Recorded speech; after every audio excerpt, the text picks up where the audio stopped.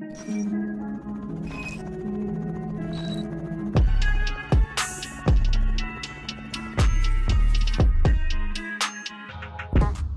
and gentlemen, welcome back to another episode of Chum Chat. It's your boy Johan Gomez, back with my co-host Tanner Tessmann. Der ist gut für Gomez. Hey, sieht nicht aus.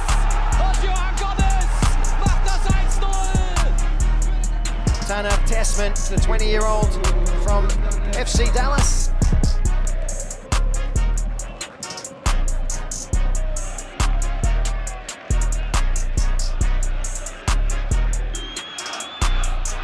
Hier auch und der ist drin, der Ball. Führung für den FSV und es ist der quirlige Gomez. So let's get into this thing. I'm very interested always when not players who are retiring decide to start a podcast, because everybody's doing that. Herc's, one of many examples. But when guys who are in the game decide to start a podcast. So explain to us first kind of where this idea came from. Tanner, I know your relationship goes way back, right? You guys have been boys since like FC Dallas Academy days. Yes, sir. Yes, sir. We started playing in the academy since I was 14, so that was like U15s, I believe. And yeah, we started playing together every day, being together in the locker room, building a good relationship. But the podcast idea really started our last year together. We went to when we made our run to the finals, and yeah, we were talking, and we're funny, and we have big futures ahead of us, and we have good connections. So we thought it was possible to do a podcast, and it was for fun. But then we kind of took it serious and came up with a good name and also a good story behind it. And I think it's doing well for us. So it's not something we put too much effort into, but it's a good time. Yeah, you guys are boys, right? So Sebi and I are boys, and we often, pretty much every single day we have a production meeting, are getting in an argument, a fight over what we want to talk about. How do you guys choose what you want to talk about and how you want to go about it? I don't know. We've always kind of seen eye to eye on that kind of thing. I think we talk about it a little bit.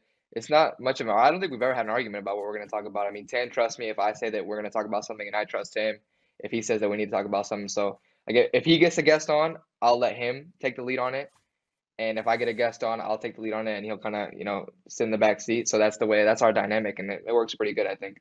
So I like the episodes when you get the guests on, right? That's cool. But my favorite episodes are the ones that I've heard of Chum Chat are when it's just you guys, right? Because then you're kind of taking us inside the national team, inside the locker room. Tell me, Tanner, how do you guys draw the line between what you want to say and what you can publicly say?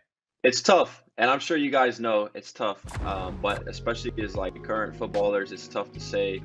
A lot of these podcasts you see with retired players, they're able to dive into these stories about when they were in the locker room or the coach or different things, and we can't do that. We can't dive in too much about how we're doing, and we don't want to give too much away to the public and the media. So there will be a time, I think me and John both know there will be a time in the future where we get to talk about our true experiences and everything we've done in football. But no, I mean, we try to keep it as clean as possible, and talk about things that motivate both of us and that we want to hear about and that we enjoy talking about. So I guess that's the best way we do it.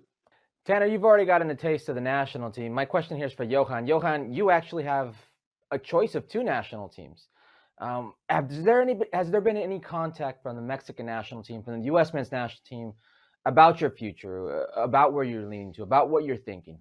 I'd say there has been a little bit on both fronts. Obviously, I haven't debuted with anything as Tanner, as you said about Tanner, but obviously you have the Olympics coming up. Not coming up, but that's the cycle that I'd be a part of, whether with U.S. or Mexico. There hasn't been anything too strong, but I know that, Mexico definitely is tracking my progress, as is the U.S., but that's all I've heard from either federation so far. Tanner seems like a great guy, and he seems like he knows you very well, Johan, but do you often think maybe there are other teammates, other fans, other sectors that don't understand just how difficult maybe the decision is for you and will judge you no matter what? Oh, 1,000%. Sometimes it's inevitable to see some certain comments that you get from the U.S. side just as the Mexican side. So you can't really say, I'm going to choose this country because they don't bash me as much, I see when a Mexican outlet posts about me and my brother, they call us pochos or whatever. They call us Americans. Yeah. And when when something comes out in an American outlet talking about, oh, he's considering Mexico, it'd be like, oh, we don't want him because he's not fully committed to us. You know what I mean? So I kind of think the other day, it's kind of like what Otsil went permanent, and it kind of seems like it's gonna be that way. You know, if you choose one country and you do badly, like they'll just say, oh, it's because he's American. If I go with Mexico or if I go with America, maybe they say I don't feel the colors. You know what I mean? So it definitely is a tough choice that not a lot of people understand, but at the end of the day, I think whatever any Mexican American or dual national chooses, he does it with his whole heart. Just know that. So I want to get into your kind of careers and like respective spots where you are, because you're both kind of different moments of your trajectories. Tanner, start with you. Syria, Venezia, like how would you rate your year so far? That's tough.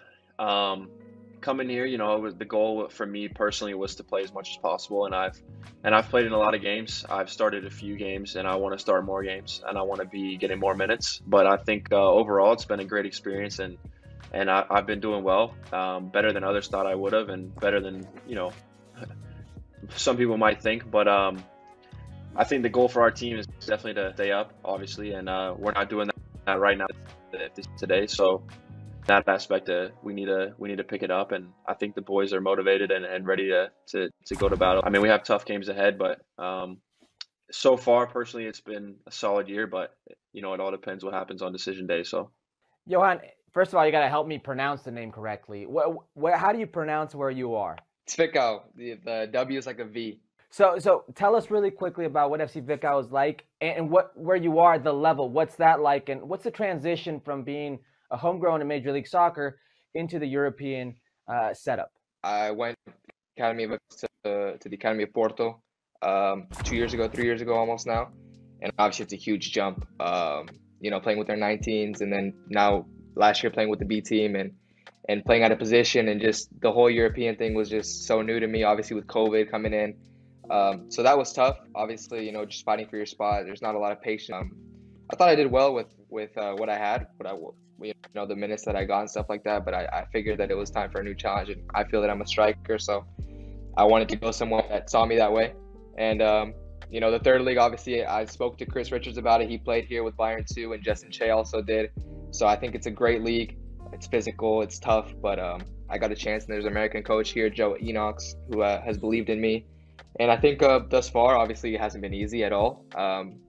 You know, but you play against big time clubs definitely here, so I think I'm ready to take the next steps. Johan, do you have any regrets about the decision not to like kind of try the American path? You know, it's in the back of your mind at times. You know, when things didn't work out at Porto, obviously you think about it. But you know, I feel like as an American, obviously the MLS, I can't just say that I can and have a spot in MLS, because that's not true.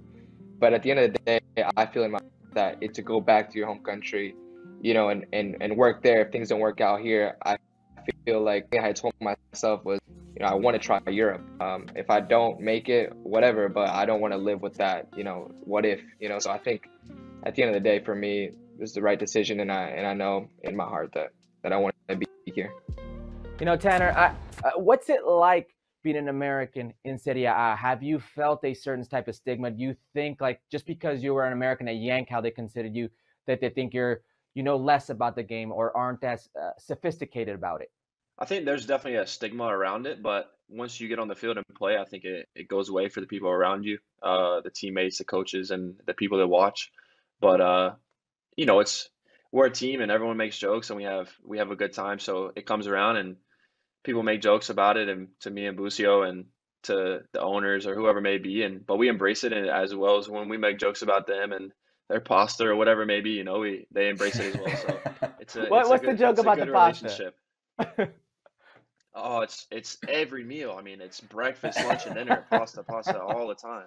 All right, let's let you guys get one more promo in before we send you on your way. It's Chum Chat, the podcast. Where can they get it, Johan? And who's going to be some of your next guests? I know you said you didn't want to put it out too much, but come on, let's go. It's on Football Americas. It's on ESPN. There you go. Yeah, of course. I think 10 earlier said we weren't taking it as seriously, but I mean, now is the perfect time to lock in. I mean, we have shout out we got a social media manager, everything, all that stuff now. So we're consistent now with it. You guys gotta tune in now. You can find it on YouTube, the show, the visuals, but obviously Spotify, anywhere you get your podcasts. And some of our next guests, I mean, I don't want to say too much, but we always ask our guests who they want to see. So if you guys want to know about our next guest, just look at our past episodes, and maybe you can get some hints from there.